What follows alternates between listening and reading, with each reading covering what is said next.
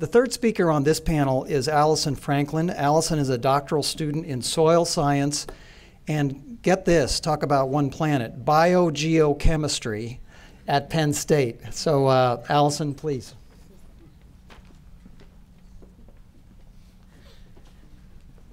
Thank you very much for the introduction. And I know biogeochemistry is always a mouthful. I always get people teasing me about that one. But it does really encompass everything that I do.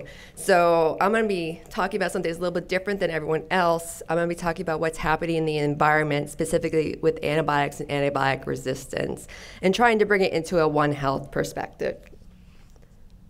So I brought up this first slide because first it shows you exactly one of the things I'm looking at, antibiotics and antibiotic resistance.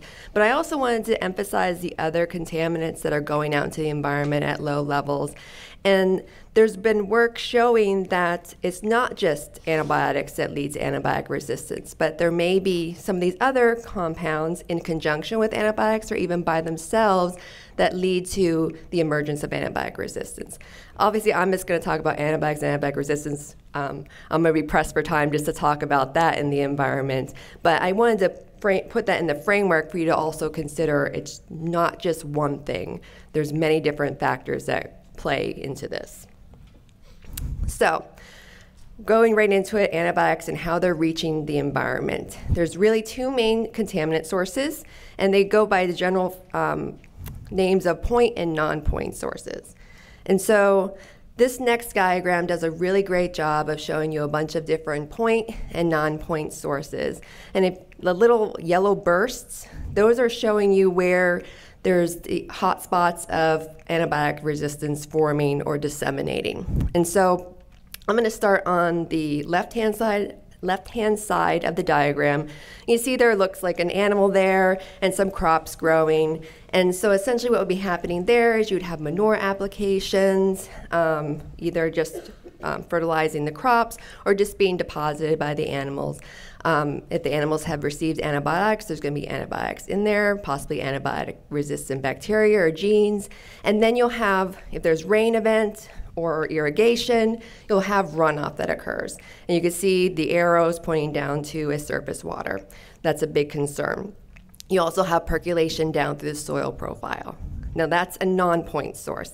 If you go into the middle of the diagram, you'll see there's a hospital there, there's a pipe going to a wastewater treatment plant, there's an urban setting with cars, and from the urban setting you have another pipe going to the wastewater treatment plant, that's sewage, that's then going to get treated, but wastewater treatment plants aren't always designed to completely remove these compounds, and then you have that release into the environment. Here it shows direct release into the surface water, but my specific area of study is actually reuse of wastewater treatment plant effluents, where you're actually using it for spray irrigation. Now, I'm at Penn State, and it's kind of atypical for that to be happening there and in Pennsylvania. However, if you go west, where there's more arid regions, California, where you have water shortages, you're starting to see reuse of wastewater, and so that's a concern. And that would also be considered a point source. And then if you move over to the right-hand side, you'll have urban runoff, which is a non-point source. And then at the very right-hand side, you see it's a fish hatchery. And that can also be a source of antibiotics and antibiotic resistance going out into the environment. So, if you probably noticed in the diagram, I talked about water a lot. And really, when you're talking about antibiotics in the environment and how it's possibly impacting human populations, animal populations, or just cycling through the environment, the focus is on water, because it is cyclical. And so I wanted to start with this diagram to just show you how that cycle might occur. And so if you start on the left-hand side, those are typical antibiotic sources. You have animals that are receiving antibiotics, you have people who are receiving antibiotics, and probably many people know, but if you aren't aware, when you take in an antibiotic, your body only metabolizes it to a certain extent, and then you excrete it. So when we're talking about human populations and antibiotics, it's not necessarily people flushing their antibiotics down the toilet, it's just the act of actually taking the antibiotic, and same with the animals. So you have these animals and people taking antibiotics, they're going out into the environment. With animals, it's pretty much a direct release. Through the manure, it gets to the ground. Manure isn't necessarily treated to remove these compounds. With humans, you have it going typically through the sewage to a wastewater treatment plant. And as I said, they're not completely removed. So if you look at the concentrations I have there of going into the wastewater treatment plants and then coming out, you can kind of see that the concentration ranges can be fairly similar depending on the compound. You're looking at nanogram per liter to microgram per liter range going in and possibly coming out. With manure, you're looking at milligram per kilogram ranges that are being land applied if it's used as a fertilizer or being stored somewhere. Then if you go looking into the environment, the potential places that can be impacted are surface waters, soil, groundwater, and even plant uptake. And I'll go into more of that in detail in a little bit. And then finally, to bring it back to humans and animals, if it's drinking water and it's public drinking water, it'll go through a drinking water treatment plant. However, those aren't always necessarily designed to remove these compounds. Or if you have well water and there's something in the groundwater and you're not filtering, you'd have it there. And then with animals, typically you'll be taking maybe from a well, but maybe surface waters, things like that. So you have a great deal of, you have a great deal potential for bringing these antibiotics and antibiotic resistance genes back to populations. So I gave you a decent overview of what exactly happens once you have this treated wastewater. I list biosolids here, but I'm not going to really talk about that too much. Or untreated manure are released into the environment. And so first, I just wanted to briefly talk about aquatic environments. That's an environment that's been heavily studied with regard to antibiotics and antibiotic resistance and what's happening when you have these types of releases. And so typically you're looking at like wastewater treatment plant release, but you could have surface runoff from urban and agricultural settings. And the thing I wanted to point out is when it reaches the water, there's two main processes that'll occur. Either the compound will stay in the water phase and it'll move along, or it's going to interact with the sediment and perhaps stay in certain places. And whether that happens or not depends on the antibiotic compounds and can vary by class. And that's what makes studying these compounds complicated, is that not all antibiotics are going to behave the same. So if you just study one class of antibiotics, you can't necessarily say the same thing about another class of antibiotics. And so it's fairly variable.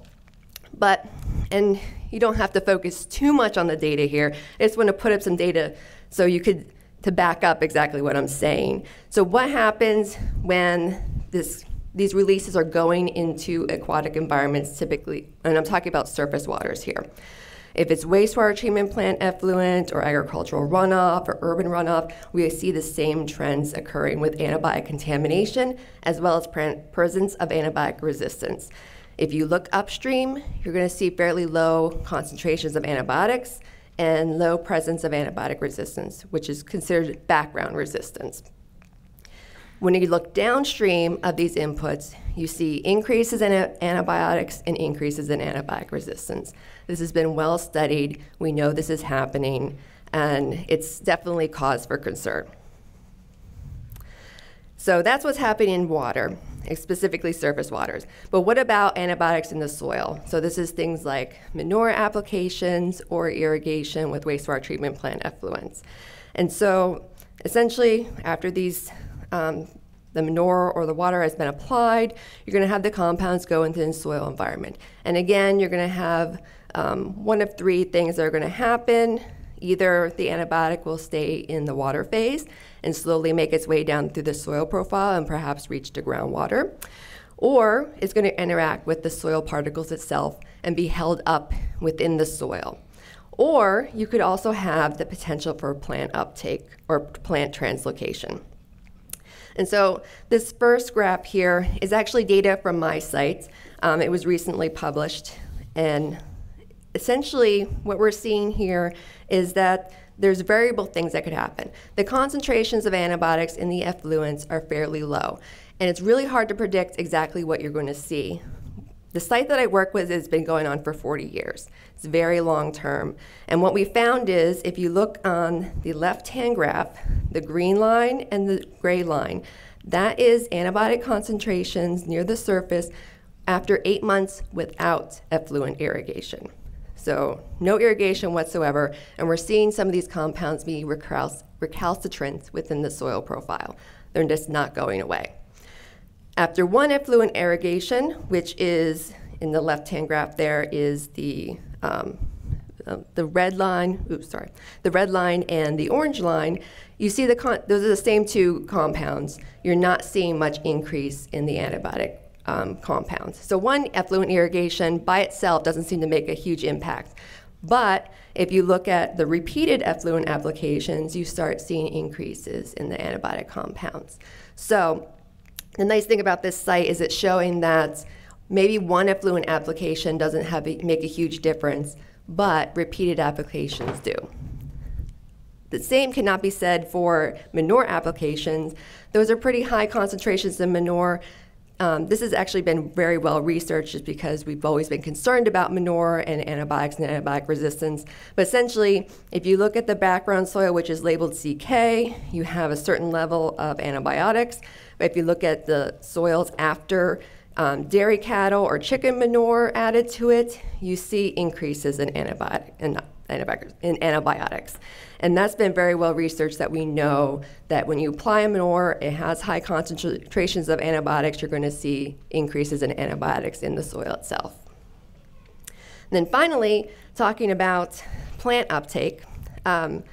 This is something that's new and people are concerned about, the uptake of antibiotics into crops that we could be potentially eating or animals could be potentially eating. And this is a plot study, but I've done field studies too where we've seen similar results, where if you increase the concentration of the antibiotic compound in the soil, you see that the antibiotic compound is taken up into the plants, and the more the compound you add to the soil, the more it's taken up into the plants. It does vary by crop type. I highly recommend, if you are concerned about it, there's plenty of studies out there, and I think it's good information to know what could potentially be being taken up by our crops.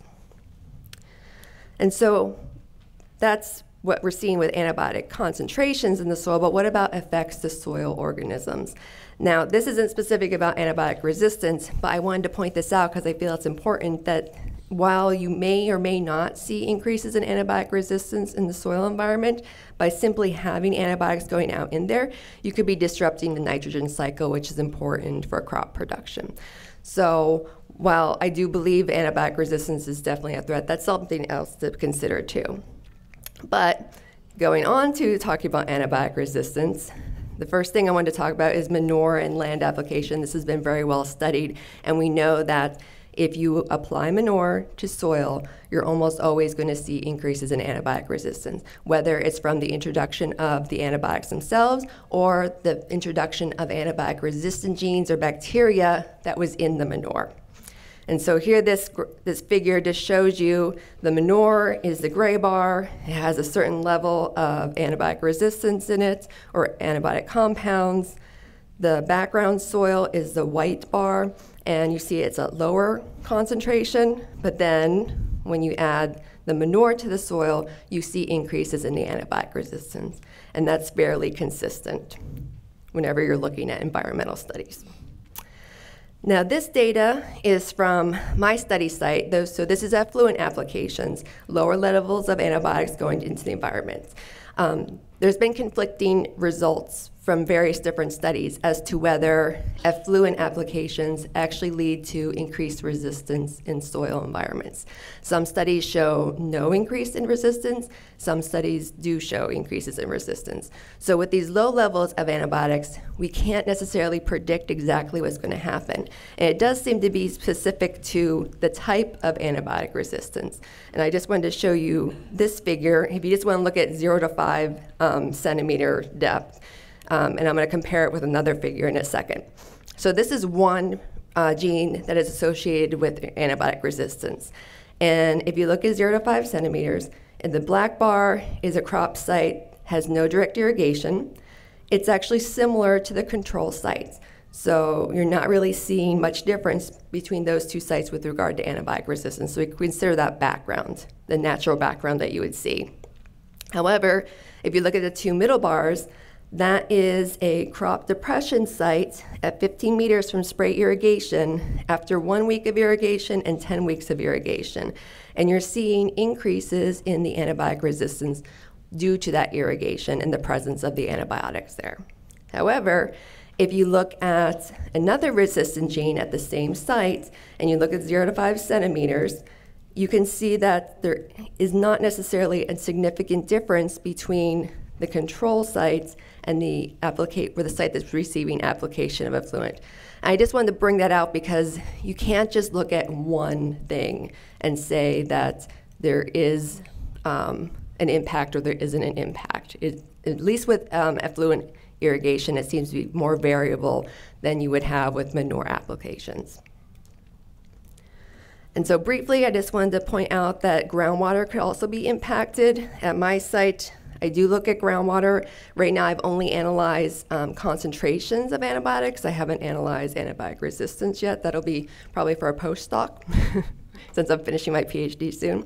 But I just wanted to point out that we are seeing concentrations of these antibiotics reaching the groundwater. It does depend on the compound. The compounds that are more water-loving, that'll stay in the water phase, make their way down more so than the ones that are hydrophobic or don't like water. But the nice thing is we are seeing at least 1,000-fold decrease in antibiotic concentrations going from the influent down to the groundwater, and definitely lower than what you're seeing in the soil environment. So the soil at our site is doing a decent job of remediating the antibiotic compounds. It'll be interesting to see what I find with looking at antibiotic resistance. And there hasn't been a whole lot of work done on looking at antibiotic resistance in groundwater, but it's an area of emerging concern, especially if people have groundwater wells. And so that's just a general overview. I know I put in a lot of information for 15 minutes, but I wanted to give you a complete picture of essentially the state of the science of antibiotics and antibiotic resistance in the environment. What effects in humans and mammals, we really don't know. And that's why having these types of symposiums where we're bringing both people from the medical field, research, medical research, and then also environmental research is really important, because I can't say for certain what these low-level antibiotics and antibiotic resistance in the environment means to human and animal populations, but I do think it's a concern. And with that, I want to thank you for your attention.